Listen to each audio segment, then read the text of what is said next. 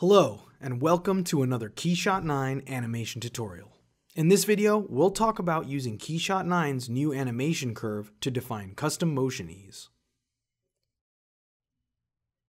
In previous versions of KeyShot, motion ease curves were predetermined between three choices: ease in, ease out, and a combination of the two. In KeyShot 9, Luxion has introduced the custom animation curve option, available in the Motion Ease drop-down menu. This option allows users to have greater control when applying motion ease to part and camera animations.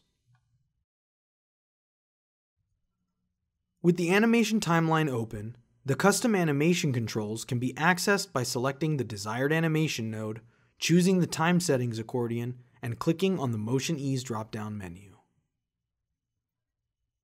Here, the previous three options are still available, with the new Custom Motion Ease option located at the bottom of the drop-down menu. In this case, my three camera animations have already been assigned traditional ease in, ease out motion settings, while my propeller translation still needs to have a motion ease setting assigned. I'll open the Motion Ease drop-down and select the new custom setting available to KeyShot 9 users. Then I'll scroll down to my animation curve.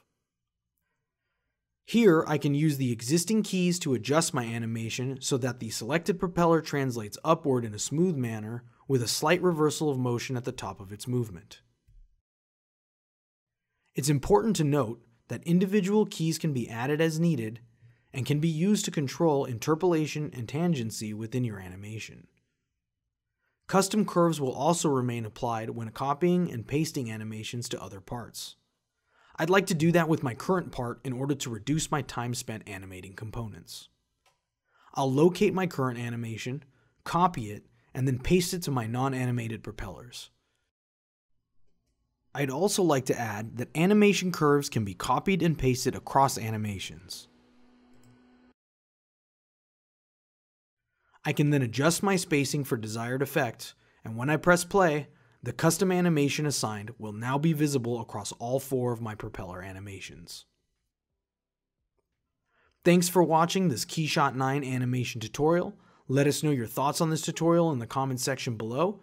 If you found this video useful, give it a like and share with your friends.